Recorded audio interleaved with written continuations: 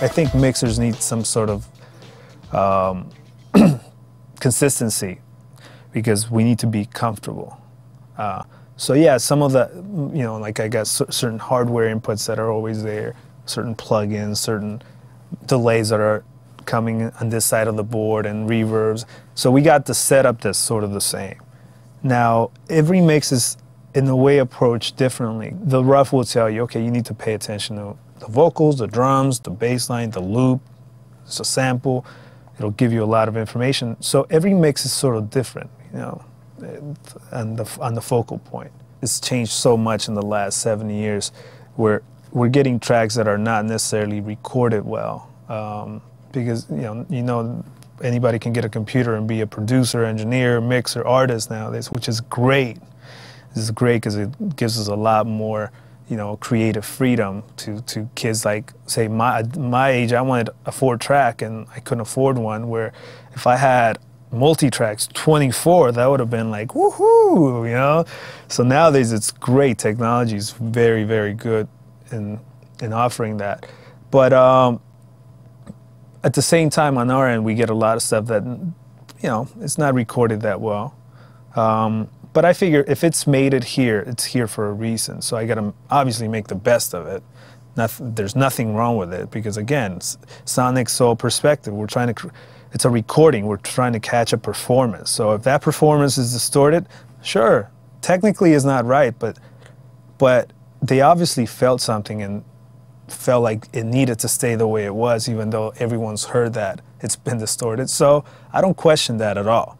Would I have done it differently? Yeah. But when it gets here, I go for what is given to me and try to make the best out of it. So if I get a bad, poorly recorded vocal, I sort of focus on that. I shape my mix around that so that all of a sudden the bad sounding recorded vocal, it doesn't sound as bad anymore because everything's around that. And again, it's all colors, how they touch each other. So if I get a kick that sounds horrible, and I'm not so into replacing kicks. I try even though I've done it and I still do, I try to go for what's given to me. I say if it made it this far, there's a reason for that.